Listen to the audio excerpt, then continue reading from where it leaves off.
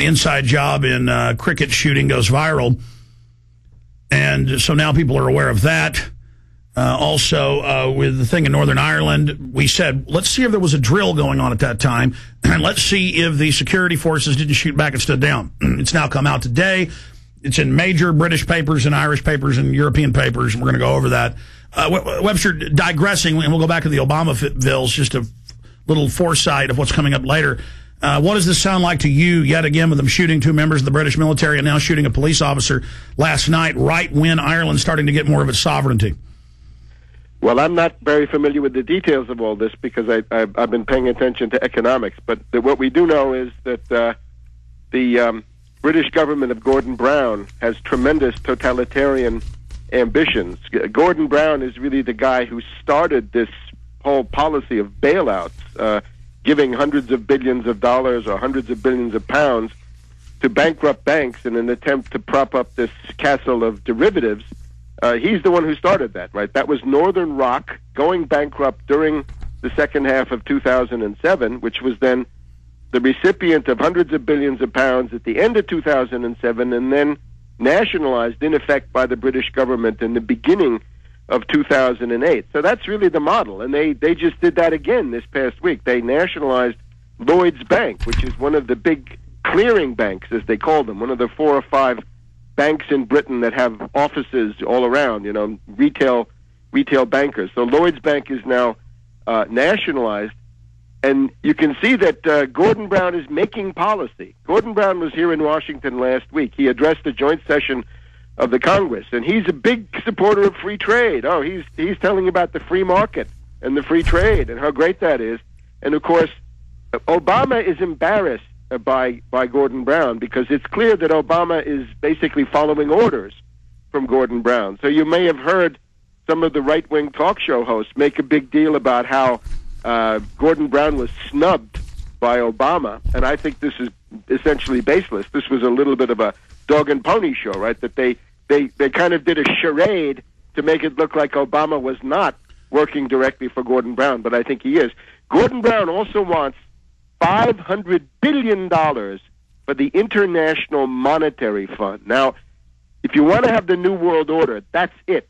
Whatever the New World Order is going to be, it's going to be centered in the International Monetary Fund. Well, they've said that they're making their own court for Madoff and others that the bankers will run because they're the experts, and it'll be a new Bank of the World that you pay your carbon taxes to. That's now all over the news. I mean, more and more every day.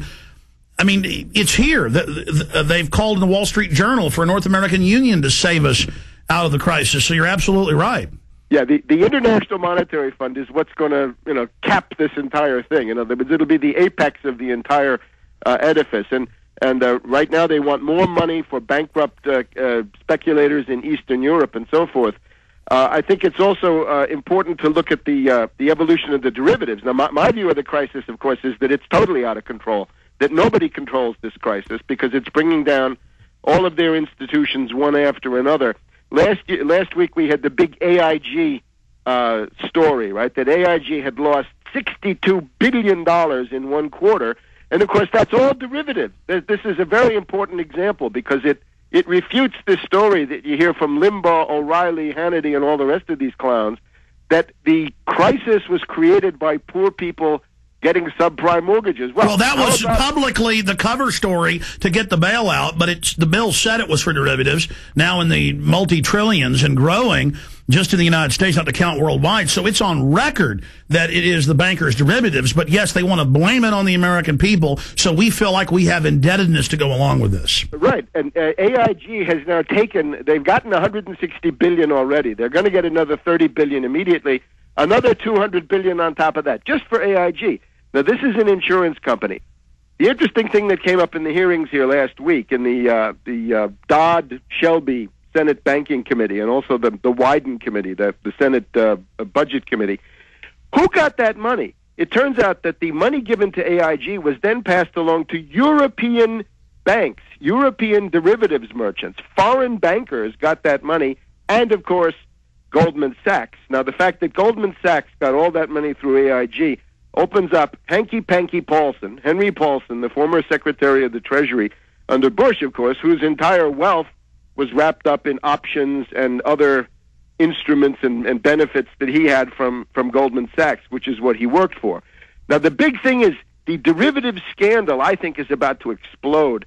Today in the Washington Post, we have an article by a guy called Smick, where he says the derivatives problem is a black hole.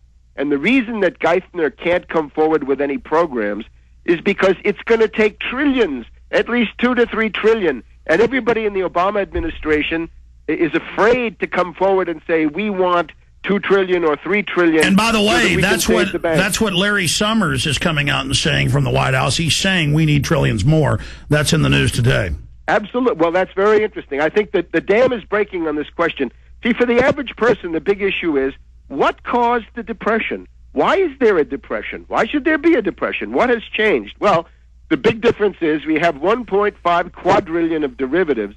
The leverage on that used to be positive, which meant super profits at the apex of the pyramid. Yeah, they built Ponzi schemes, and now they've imploded, and if they can get us to sign on, they'll take over. But if they don't, it'll come out, they wreck the economy, and they all go to prison. I had Ron Paul calling for their indictments of these bank heads earlier in the show, so you're absolutely right. Well, it's going to take something more, and this is what I recommend. When it comes to derivatives, there's only one policy. Wipe them out. Destroy them. Shred them. Delete them.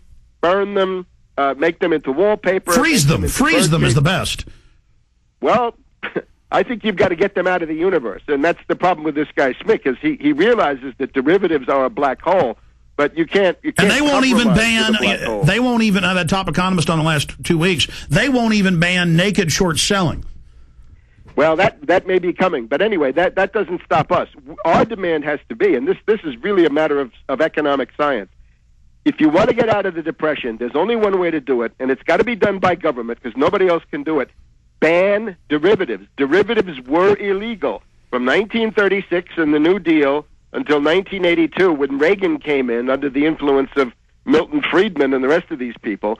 Derivatives were illegal. And from 1982 until 1993, they were a very, very dubious legality. Nobody was willing to buy them because there was still this idea that they might be illegal. But then they used AIG to AAA certify them as an insurance company, and so they labeled literal buckets of crap as gold. Right, and this was done in 1993. It's Wendy Graham, the wife of Phil Graham. She came in and said, I'm going to make a safe haven for derivatives.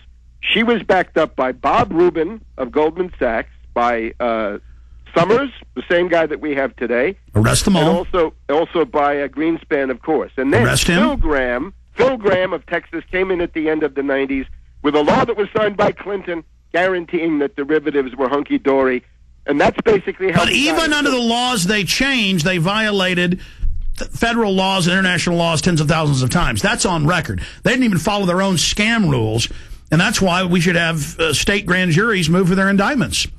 Well, again, you can put all these people in jail, but you've got to get rid of 1.5 quadrillion of derivatives. The U.S. part is about a quadrillion. Well, Webster, we have to put them in jail. We have to put them in jail because they're going to expand us into an even bigger Ponzi scheme of world government for and by the bankers if we don't identify them as the crooks. I'm all for it, but you've got to destroy the derivatives. The re-regulation of markets is what you need, and that means wipe out derivatives. In other words, not just re-regulate looking forward, but re-regulate looking backward and declare that all of this stuff goes into the shredder. It gets deleted. You press the delete button, and 1.5 quadrillion of derivatives. Because there's no way, as you and other economists and historians have proven, no way to fix this. It's a black hole that will consume everything. Look, we did the banker bailout bill. We did all this. And look, it only gets worse. The stock market's still plunging. This is why they say, how come Obama doesn't come forward with a solution for the banks? Well, there is no solution for the banks unless you destroy derivatives. That's the whole thing hinges on derivatives.